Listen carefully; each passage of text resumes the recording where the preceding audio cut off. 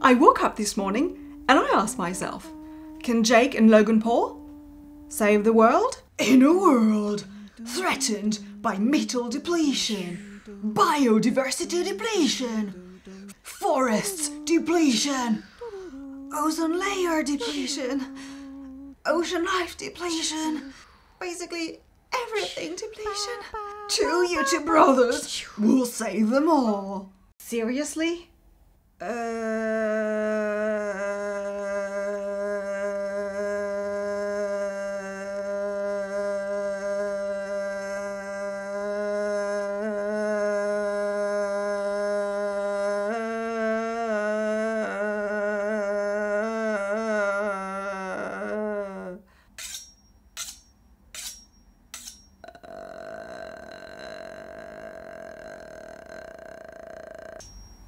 Kill one, get one free?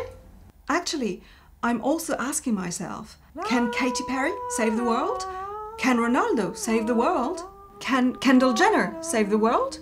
Oh wait, so much temptation, I can't take it. Can Disney save the world? Can Marvel save the world? Can Geordie Shore save the world? Can gaming save the world? Seriously? Stop.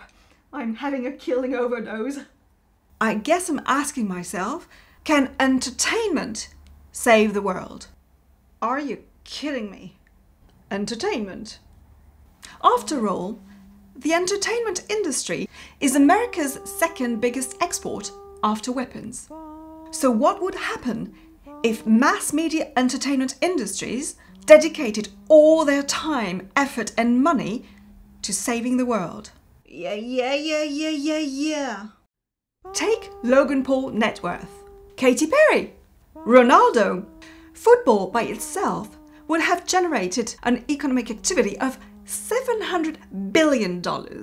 Disney worth, Marvel grossed $10 billion in 17 movies. Movie industry activity generates $300 billion of revenue per year. The total undoubtedly covers the $240 billion we need to eradicate poverty, hunger, ensure public health care, access to drinkable water, sanitation everywhere around the world. We are the world.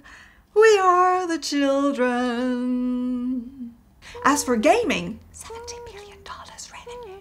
If you consider the number of hours spent by gamers, it accounts for the number of hours of human consciousness that has not been dedicated to solving inequalities, creating a sustainable environment. I played with your life, got lost in the game. Ooh, baby, baby, oops, I did it again. Living in a world of peace and dignity. Dignity, always dignity. I mean time and money. How about superheroes? Where are them when we need them? Duh! We're super busy entertaining. Exactly. It's a pity, because while watching Katy Perry, this happens. While watching football, this happens. While watching Thor, this happens. While watching Geordie Shore, this happens. While watching virtually any YouTube video, pranking, unboxing, vlogging, any food porn contests, you name it. This happens! Whoa. One more time. While watching Black Mirror, this happens! Well, in that case... So here we are, you and I, the millennials, my grandma, all of us, fed with endless entertainment that steals our consciousness time, feeds us with junk food, sells us a junk life, and levels us down.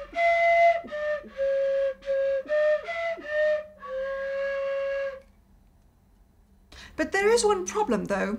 We are the first generation who is going to be poorer than our parents, to see our life expectancy shorten, and the first generation in mankind history who's going to have to face a global collapse. One more time, we're gonna celebrate. Collapse. In November 2017, 15,000 science experts warned soon it will be too late. Too late for what? Avoid collapse? What's collapse?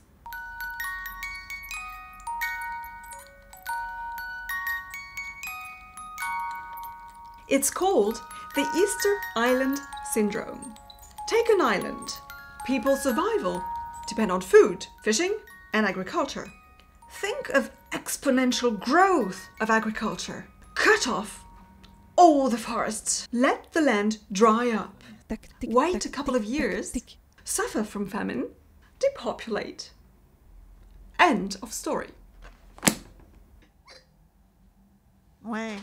Whoa! It looks very familiar.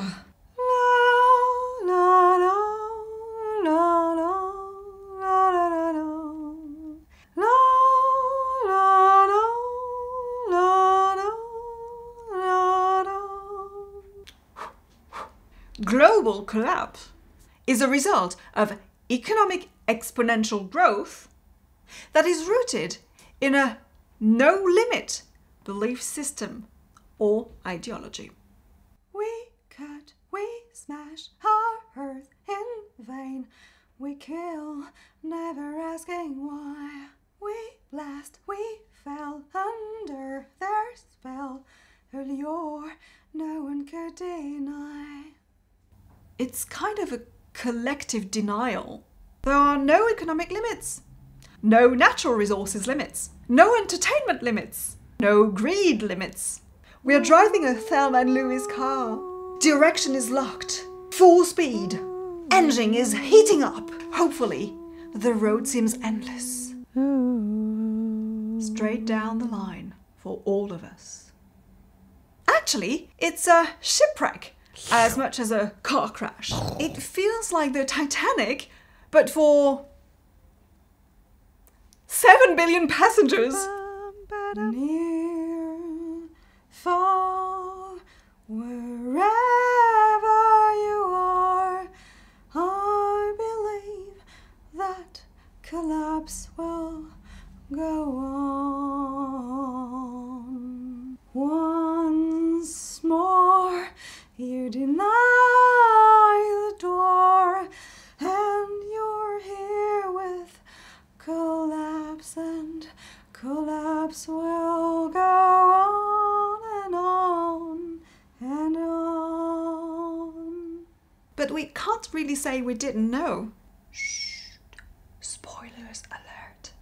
Economists like Dennis Meadows have been warning us since the 70s. So while the doomsday clock is ticking, entertainment is roaring. Wanna hear me roar? Addiction. Ever heard of Tittytainment? Yeah. Tittytainment is the combination of tit and entertainment. Breastfeeding produces so much pleasure to the baby. These boobs are made for clicking, and that's just what they'll do. One of these days, these boobs are gonna... Tittytainment refers to the mass media entertainment industries and is a physical and psychological food that puts the masses to sleep and control their frustrations and passions. Ow. In a nutshell, it is a very, very powerful addiction.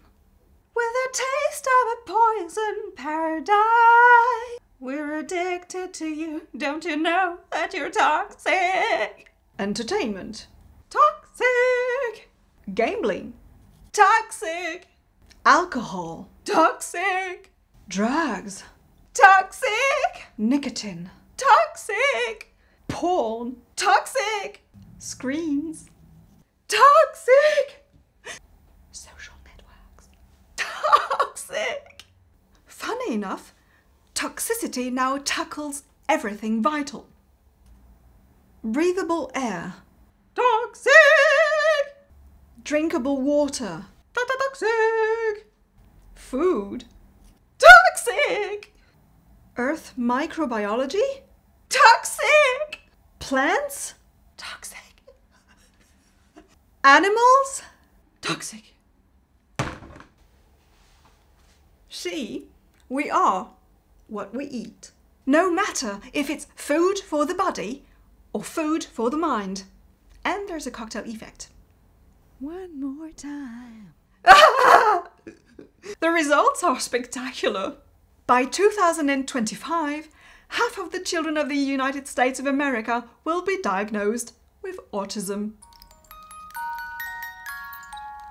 As far as psychology is concerned, addiction is related to one key mechanism: flight. Ow! Escape from the real world. Dum dum dum da da. Wait! If we're all running away from the real world, who's benefiting from mass addiction? Follow the money. Ego, economy. Black mirror on the wall. Who's the most lit of them all? One of the very interesting characteristics of these business models is self-product placement. I am a self-merch man. Logan Paul keeps on saying you should not be afraid to be yourself, be crazy, be weird, be unique, be a maverick. But what's crazy and weird and unique about his marketing and business model? You can buy, you can buy, you can buy. Jake Paul sees himself as a positive influence as well. I am a mentor to young people. I try to teach them to set goals for themselves, to smile every day. What's the real deal here? I am a self-merch man, and I have my teams working like my dogs. Oh, it's lit, all right. Logan and Jake Paul businesses, empires, are addicted to likes, clicks, tweets, like any drug. Click here, baby, one more time. And in the end, they just sell stuff. Buy my merch, buy my merch, buy my merch. Suffering, economy, feeling miserable, lonely, enslaved. Welcome aboard! Whoa. Our peace propaganda provides you with weapons of mass distraction to help you run away from the harsh reality we created. This exponential, ego-driven tittytainment mass industry instrumentalizes young generations. Today, marketing core target is ranging from 8 to 15 years old, but infantilization hides a huge political and ideological stake. Tittytainment produces ignorance and apathy. It manipulates the mind. It restricts identity. It forges global consent. It conditions fame and success to being a good soldier of a self-destructive economy. It enslaves children in an artificial make-believe world. It deprives them of their future. Ow! Tittytainment is literally sawing the branch on which we're all sitting. And the worst is, by amplifying the noise machine and magnifying society's condition to collective addiction and ADHD, because it's every day, bro. It's hiding precisely what a great number of young people are doing to change the world. How conscious, committed, coherent, brave they are. The noise machine is doing everything it can to silence the issues that really matter. Hence, accelerating collapse. Suffering has become unbearable, both to humans and nature. Paths. Our belief system is the one thing that enslaves us. It's like an old and rotten tea bag that's infused too much and too long in our minds with ego, power, competition, domination, conquest, greed, control, slavery, fear, flight, you name it. Ooh, dégueulasse. Choice. The problem is choice. We can choose a new tea bag with a much, much nicer flavour, based on caring, healing, loving, promoting consciousness, cooperation, solidarity, balance, decency. Délicieux. Social change. Unfuck yourself from the system. How are we going to do that? Step out of an economy that is based on suffering. Hello? Hello? Anyone? We need to change the whole system. First, to reduce economic inequalities, to ensure a more equitable distribution of resources. And two, to significantly reduce resources consumption. Choose others. Choose to join a team, a group, an association, a community, people who can teach you Kung Fu. For multinationals, big industry, and governments to take into account the systemic consequences of their activities. I will look for you. I will find you. And I will sue you. Personal change. Where are the YouTube channels that elevate our minds and hearts and spirits, that raise awareness? In the trending section, choose role models who are responsible, coherent, who embody the best of who you are. Influencers who are worthy of bearing that name. Promote wisdom, not idiocracy or greed.